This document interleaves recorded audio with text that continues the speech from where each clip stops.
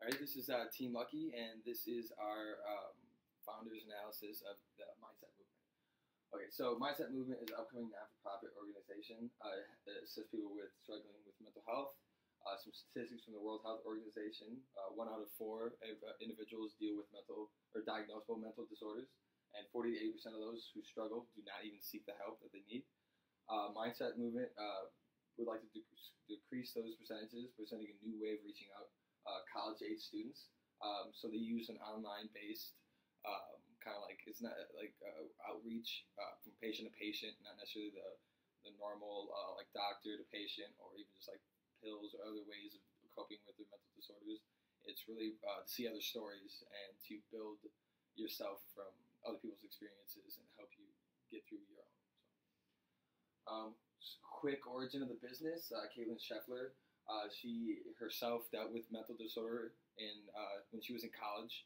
Did some drinking, depression, anxiety, like kind of the normal college experience, really, because 60% of college students deal with mental disabilities or disorders, whether it be anxiety or depression. Her own experience kind of like spurred this idea of making an online source. And she just quote, "It is amazing that kind of power that a story has. And not only does it give you an actual account of what someone went through, but health-wise it is good as well." So, just some statistics to build on what I was saying. 90% of all college students, both graduate and undergraduate. This pretty much just gives you a gist of how frequently people use the internet. College-age kids use the internet and have access to the internet, which is the main target market, and the use of getting to their customers. So the target audience, 60% of the target audience is dealing with mental disorders, and 70% of them are not seeking the proper help. Kids from 14 to 21 have the highest dropout rate of any other disability group. More than 90% of children who have a mental illness commit suicide. So the younger you are, and the more mental issues you have, and disorders that you can't really diagnose yourself, and can't read stories. Reading stories, even that's the big thing Caitlin tried to put through other people's stories. Help you build. It doesn't help you build on your own and make you better when it comes to dealing with issues that you don't know how to deal with yourself. So I'm gonna just introduce Katie. She's gonna hop up here as well. So continuing to look at the market potential, one of the key findings was that the mental illness and disabilities and gender differences, women are more likely to be diagnosed with anxiety and depression, while men are more likely to be diagnosed with alcohol and substance abuse. And this was a very profound key finding, because women usually like to it was statistically proven that women like to deal with coping with these disabilities through sensitivity and coping and writing their own stories. And it was just, a key discovery when finding that Caitlin started this website, and she wanted to share her story and share her experiences to help others. And this website really does that for a whole range of mental disabilities, which covers topic number 4, mental disabilities and websites and applications. There's many websites written by doctors and specialists, and there's even apps that have meditation music and meditation time that will try to help calm you down. But it's really hard to relate to a program, to a scientist, to a doctor, and it's easier to relate to a one-on-one story with a peer that went through something very similar, if not the same thing that you are going through. No one case is ever exactly the same, but it just helps to know that you're not alone and someone else went through the same thing that you did.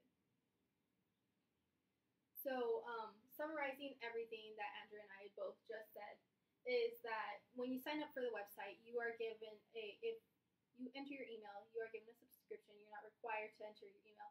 But if you subscribe to the website, you are given free 3 weekly tips that help improve your positive mindset just to keep you going throughout the week. And that it's a new way of learning through the website. You learn from different people's experiences from their past, and you can just go from there. So some business strategies that can help this nonprofit grow. Developing a strong audience. Already that's happening with the subscription. And with the subscription, you developing a community of people who enjoy reading and blogging and writing. And one thing that could be developed is an incentive program for those volunteers who don't have to but write those stories and are very frequent users of the website and has really had an impact on their lives. So possible strategies to accomplish this goals is hosting community events, taking a survey of your audience and seeing what is it that they want to hear, what is it that they like. Personalize the weekly emails. Maybe the same person who's dealing with substance abuse doesn't want to read the same things that somebody who has anxiety or depression is going through. And now we'll take a look at key problems with the organization with Lucky. Due to the education of the mental health has not been popularized in nationwide, so many people may be shameful to admit that they have mental health problems. And next one is we should think about more strategies to keep the volunteers who share their stories and cases to be stable and constant. And the next one is that we should make the audience feel that we will be more close to them and shorten the distance may be the key problems for the organization. So next one is the business strategies for solving the problems.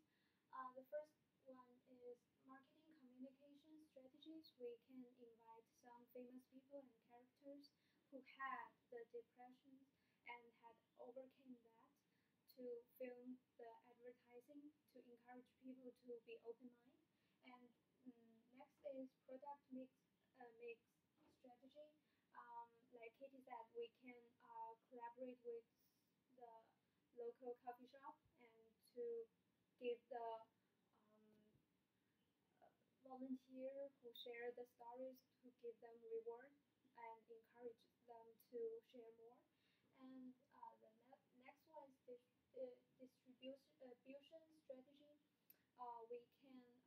set more branch office to the places where the most volunteers share their stories and invite and encourage more people to join us and discuss their